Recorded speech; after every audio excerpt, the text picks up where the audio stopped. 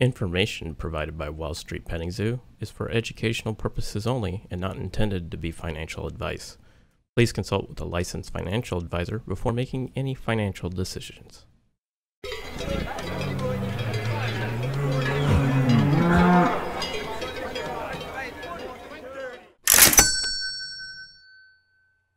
The S&P recovers quickly from its previous week, and the Nasdaq also ended the week higher due to positive news on both the stimulus and vaccinations, despite the poor jobless growth reported by the Department of Labor. Hello and welcome back to the Wall Street Petting Zoo. This is our This Week at the Zoo segment, in which we review the week's market news and look ahead to the coming week. Chris is out today, so I'm your flying solo today host, Robert Coburn. It was a great week for Wall Street, as S&P and Nasdaq ended at record closing highs. Financial sector got a boost from higher Treasury bond yields. The energy sector, including the oil industry, is doing very well despite Biden's plan for ending fossil fuels. Many analysts are coming to the same conclusion as Chris did a few weeks ago, in that we will start seeing a shift from growth stocks to value stocks. Last week, we went over the GameStop short squeeze, and to give you a quick update this week, the stock plummeted, breaking slightly below $50 before ending the week around $66 in after-hours trading on Friday. Robinhood and other trading platforms eased or lifted restrictions on purchasing Wall Street bet stocks throughout the week. Is this the end of the GameStop short squeeze, or will we see a resurgence?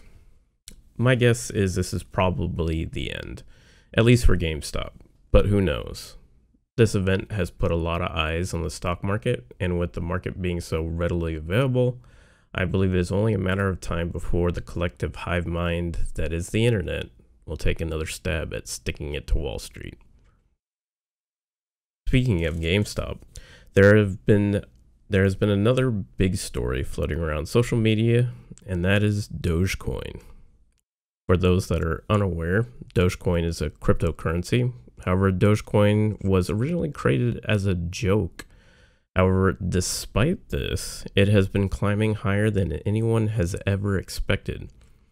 It has been less than 2 weeks since the cryptocurrency has gone from less than 1 cent a coin to as high as 10 cents at a small point in time. While there have been a few unsuccessful attempts by millennials using TikTok to cause Dogecoin to rise to $1, a combination of Redditors and a tweet by Elon Musk showing his support for the coin has put more eyes and wallets on Dogecoin. Current market cap is about $1 billion short of $10 billion. And in December, it was as low as $400 million. Well, folks, that's our episode for the week. You can find the Wall Street Petting Zoo podcast on Podbean, iTunes, Stitcher, Spotify, and YouTube. Please give us a like, share, or comment on social media, and a thumbs up or 5-star review on your favorite podcasting platform. We don't do any advertising for the show, so word of mouth is the only way we get the word out, and we really appreciate your support. If you'd like to support the podcast financially, you can click on our referral link to Webull underneath our YouTube video. If you open a brokerage account with Webull and deposit $100, you will get a couple free stocks, and we also get a couple free stocks, and that helps support the podcast. Thanks so much for listening, and we'll see you back at the zoo next week.